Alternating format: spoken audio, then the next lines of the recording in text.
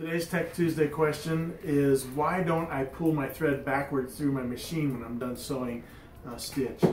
The biggest reason you don't want to pull the thread backwards is the check spring here is attached into a flag mechanism. And as you can see here when I activate it, that is what tells your machine that you still have thread and you're still sewing. If you pull backwards, check spring will actually come out of the flag and you'll start getting upper thread errors.